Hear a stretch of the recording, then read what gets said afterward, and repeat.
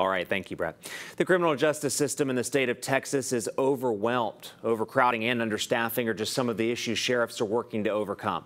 CBS 19 anchor Marangeli Lopez got inside jails to see some solutions at work. Here's part 2 of our investigation inside East Texas jails.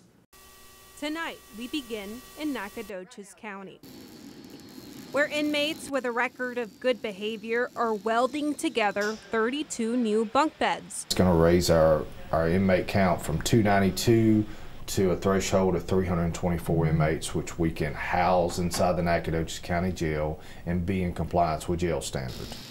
The idea to build more bunk beds to house more inmates came after Nacogdoches County became non-compliant. In an investigation by the Texas Commission on Jail Standards, the jail exceeded their capacity in January. Sheriff Jason Bridges explains how the overcrowding issue is directly related to understaffing. And the more inmates you have, the more staffing you have to have. So that's kind of been our problem. We've had a problem. We've kind of, we've had a problem placing inmates in other jails because they're having the same situations. With more beds and new hires, Bridges can maintain the required 1 jailer to 48 inmate ratio, which is the jail standard. Anything like that? In Rusk County, Sheriff John Wayne Valdez says his issue is also staffing. And I'm actively looking for people to hire for the jail staff. That will raise my ability to house inmates up to 196. If Valdez increases his staff, he can help neighboring counties by housing inmates awaiting prosecution. He's actively recruiting with the help of Lieutenant Cassandra Shaw. So finding a qualified applicant to come and work in a jail environment is very, very difficult. Shaw says she's seeing more people with mental health needs get booked into jail. Whether they're pregnant, substance abuse, whether it be alcohol, drugs, domestic violence, you just have more people that have more mental health issues that we have to address. In fact, all 3 counties I spoke to are reporting the same. Rusk County houses 133 inmates, and of those, 49% require mental health care. Nacogdoches County houses 318, and 40% also require care. Comparing those to a much larger jail in Smith County, who as of this afternoon had 1,114 inmates. Only 15 there require care, but that's still about 167 people who need help. Advocates say increasing mental health care in our communities will prevent incarceration. We have criminalized homelessness. We have criminalized substance use disorders.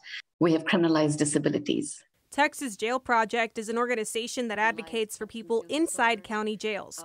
Krish Gundu thinks the problem starts outside. And instead of really focusing on how to strengthen and fund the systems on the outside to prevent their entry into the punishment systems, we keep talking about what's wrong in the county jails. Gundu says people with substance abuse problems or mental health disabilities should be in a rehab facility, not jail. Local sheriffs agree. Jails have become a dumping ground for everybody else's issues that they can't handle. We have a lot of mental health patients here. They don't need to be here. They need to be in a hospital. They're in there because they broke the law in some capacity. They're mentally ill, okay? You know what has to happen next? They have to sit in our jail for 3 years waiting to be rehabilitated where they can be prosecuted. That's an atrocity. That should never happen. But it's happening. So is there a solution? What's going on wrong with county jails is a symptom of what's gone wrong with the way that we have prioritized healthcare in the community. We've got to do something. But getting a facility, getting brick and mortar is not the big issue. It's the renewable cost every year of funding the personnel, the shortage of psychologists and psychiatrists. From speaking to sheriffs and advocates alike, the consensus is that there's a lot to be done to improve our county jails. For now, jails are focusing on exceeding the standards to ensure quality of life for people who are waiting their prosecution. I'm Marangeli Lopez, CBS 19. New tonight, Longview